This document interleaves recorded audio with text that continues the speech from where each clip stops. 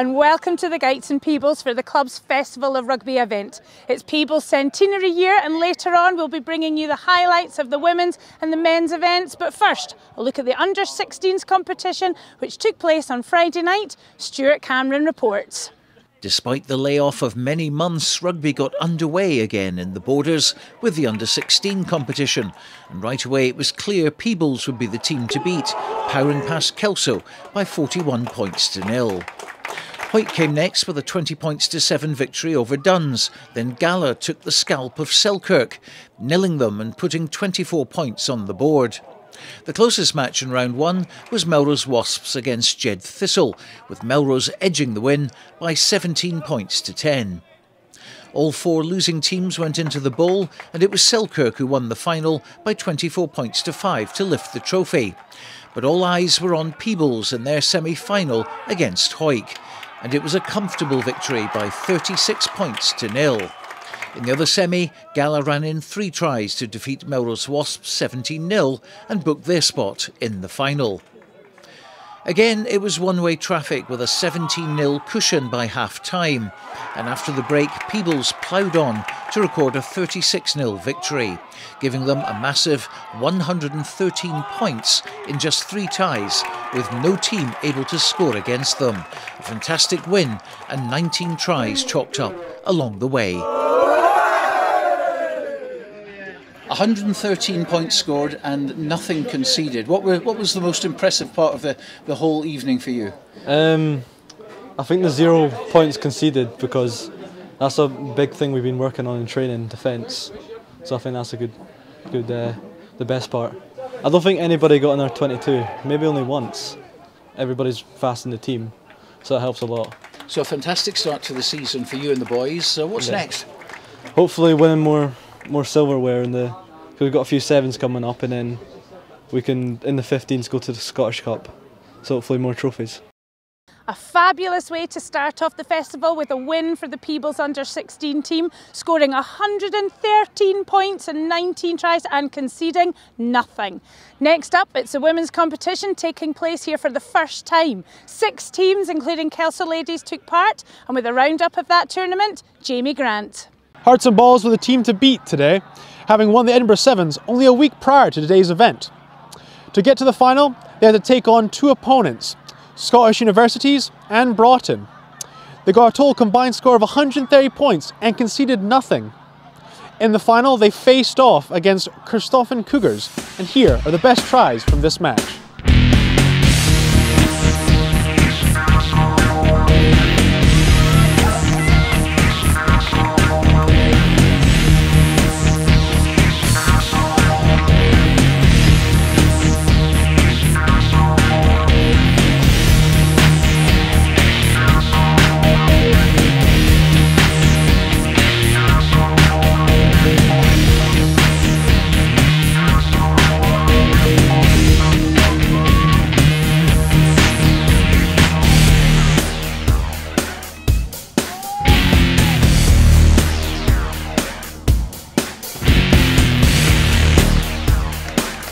The girls played really well.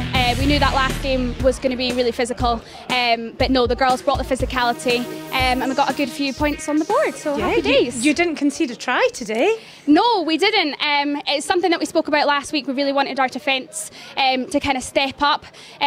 Girls put in some decent hits. We worked really well in our chains of 3, so as a captain I am super pleased. Yeah, and you mentioned last week there, so that's like 2 wins, 2 weekends. Yes, well 2 done. wins on the bounce. Edinburgh City Sevens last week, fantastic tournament, and the girls played really well there too, so 2 wins, off to celebrate now I think.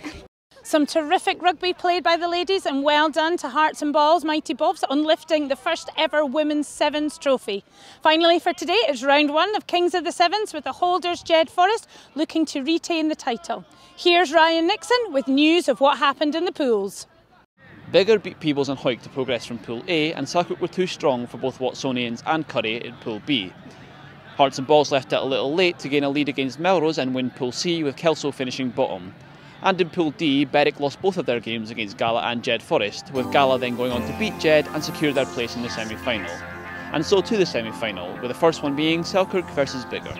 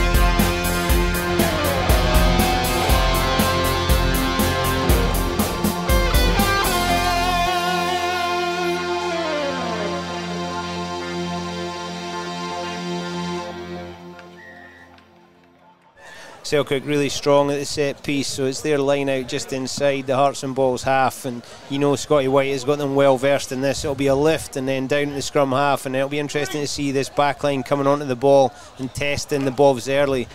Unlucky there from Andrew McComb, just got fingertips to it, but it just drifted forward, and Aaron McComb with, I would say, a pinpoint line out, but it was just out with the stretch of the finger for Andrew McComb, and it goes forward for a scrum to the Hearts and Balls. But I have been really impressed with Andrew McComb. He's a youngster who's maybe not had a lot of exposure in 15s, but he's really shown up well here in the Sevens tournament as the Hearts and Balls and Selkirk pack down for a scrum a few minutes into this final here, and it's popped out on the Hearts and Balls side. Good footwork there from Dale Gordon, who just dribbles it to his teammate over on the far side. Now they're trying to go round the outside, go through the middle, and they just pop the ball over to Aidan Boyle. Aidan Boyle's got a bit of room, keeping the ball alive, offload back inside to Dale Gordon, who started the move. He gets brought down to earth, and it's James Ferguson again, the ever present in support, and keeps the ball back on the Hearts and Balls side. But tenacious defence there from Callum Anderson, just tried to get his man, and it's going to be a penalty to Selkirk, and they'll be looking to try and set up an attacking platform here. But again, good scramble defence from Selkirk.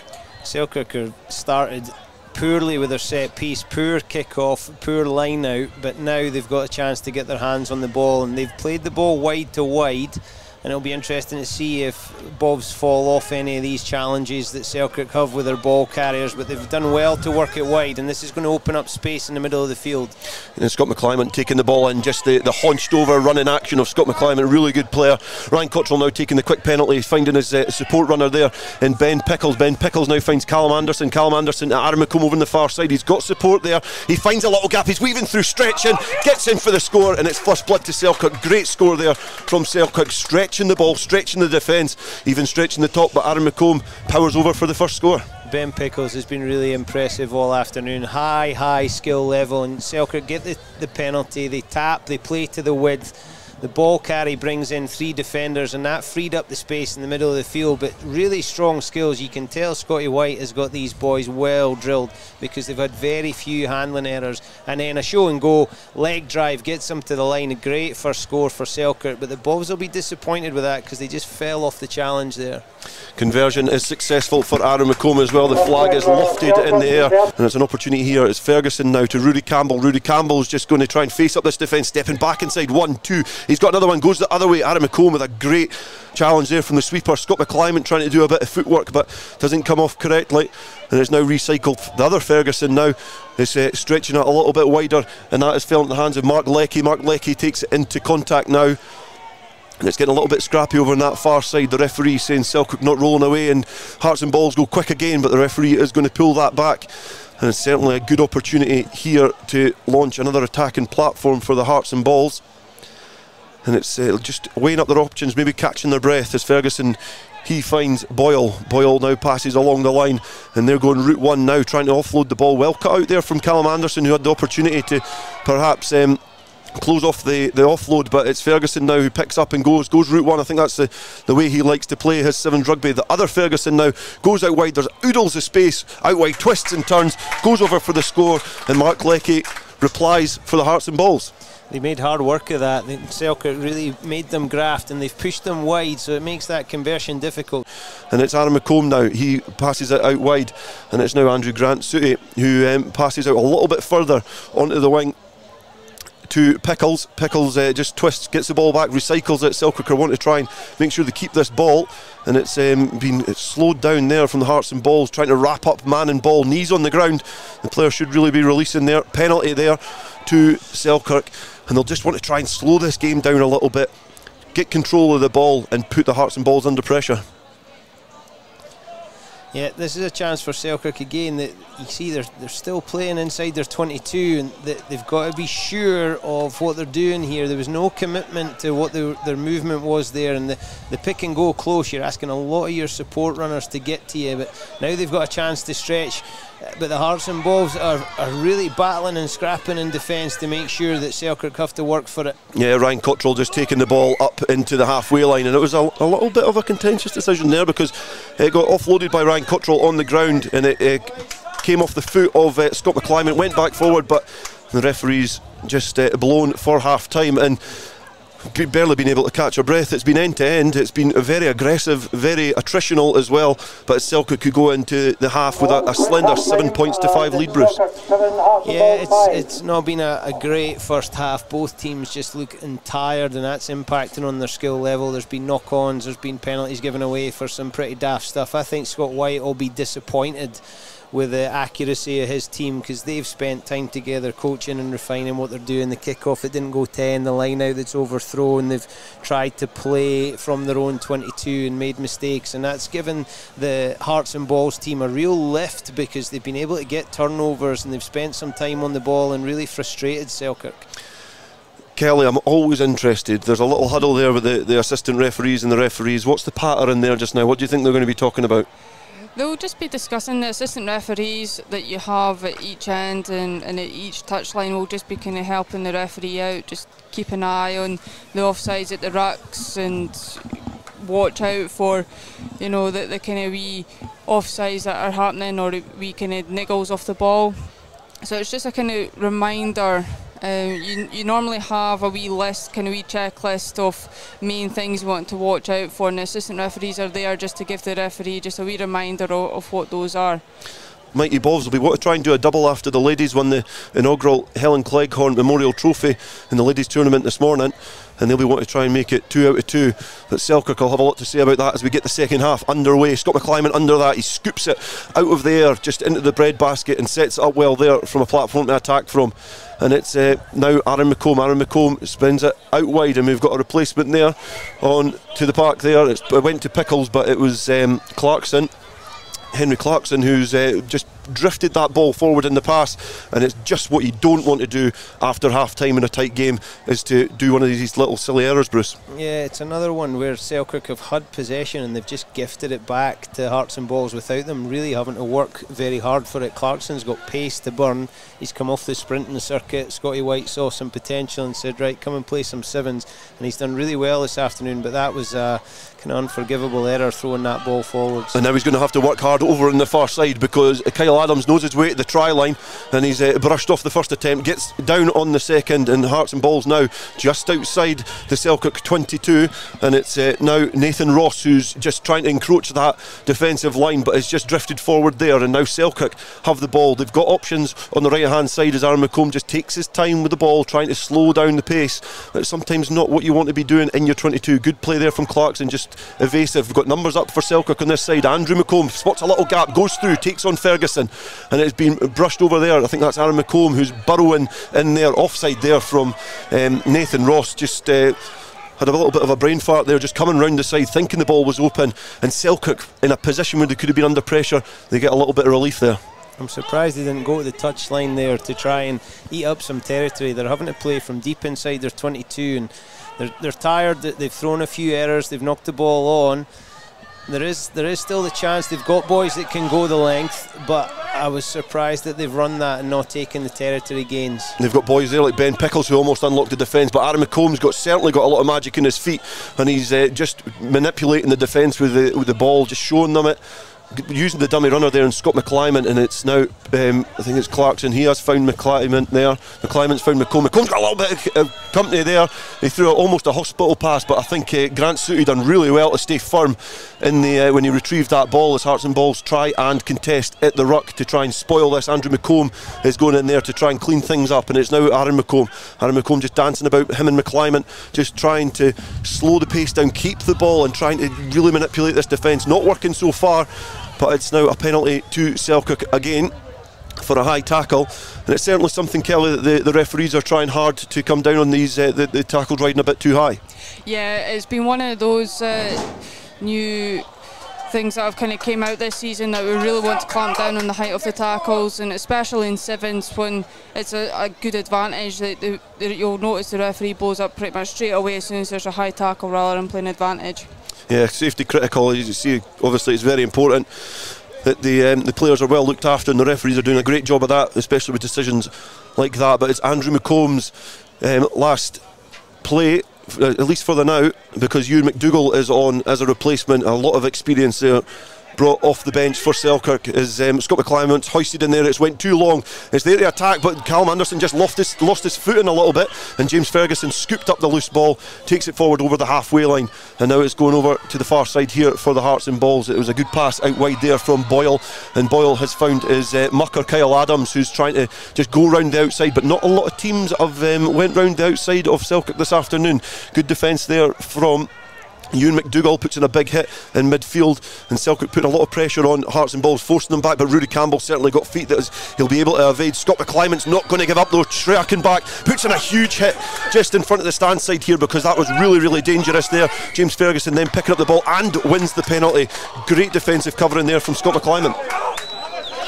Yeah, it was a bit daft by Rudy Campbell. He's tackled, he's had a really strong carry, he releases the ball to try and get up and play it again, and then brings it back in. So another one of a bit of a gift to the opposition. Selkirk now beginning to feel the effects of the ties that they've had. A couple of boys pulling up with cramps, some sucking on the oxygen. But you saw before, I said that I thought they should kick for touch and gain some territory, and then they did it from the previous penalty. This has given them a bit of a chance to just get their breath back. Selkirk just now needing to spend some time on the ball and make the Hearts and Balls work a bit. They've tapped and they've moved, but it looks like they're going to try and stretch them touchline to touchline and see if they can find some space for when they come back again. They've got that danger man Ryan Cottrell over on that far side, but he gets wrapped up. Another penalty here to Selkirk. They want to go quickly. Ewan McDougall just taking the ball forward, uses Scott McClymond as the dummy. Callum Anderson here then has got options outside if he floats that ball over, but it's now Sooty who's back, found a little gap, but he's got a bit of pace about him as well, and he's burst through Ferguson there. There's a little bit of company. He's got an opportunity to offload here, but he cannot manage to get the offload in, but it's going to be yet another penalty here to Selkirk. They try and go quick, but the referee's going to bring that back, and it's an opportunity perhaps missed there for Selkirk, but it was a really good break there from Sooty, who just almost, if he could just escape the clutches from Ferguson, he could almost went in for a score. Great footwork, and he put the pedal down. He gets inside the 22.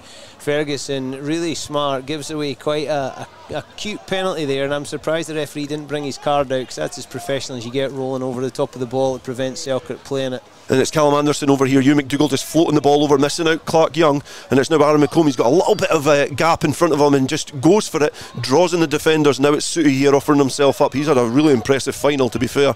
He's shown a lot of good runs and good work rate off the ball. Clark Young now going, pinning back the ears, trying to go through the gap. He's sucked two players in, and he's hoping to try and recycle that ball. Good support play from Selkirk, who are managing to just clear over there as the ball goes wide. Now Sooty again. Sooty's got options, slows it down. Cottrell just a wee hop, skip and a jump. Fend, he's got an opportunity here, but he offloads it. He was trying to find Clarkson. Clarkson was not there, and it's a nice chip over the head there from Kyle Adams, but cannot gather. And it's still in play. Big hit there from Selkirk again. The ball's came back on their side, and it is Clarkson. Clarkson taking the ball up towards the 22 now, setting up. It's certainly frantic stuff here. Aaron McComb now finding Callum Anderson on this side, just trying to skip, just trying to manipulate this defence. He's got options here. Clark Young just got caught a little bit too shallow there, couldn't offer himself up, but luckily for them they've got another penalty, and Clark Young's going yet again. He's going quick. He's got options there. He's got a big looping pass out wide, but he's just going to try and set something up in midfield. Ewan McDougall's an excellent person to have in support to try and clear it out, and Aaron McComb has just caught a little bit daisy there, and the ball comes back on the Hearts and Balls side, and they've got an opportunity to break here. Ferguson over the halfway. He's got a little bit of company with Cottrell. Cottrell's going to have to work hard to get back and to bring his man down, brings him down.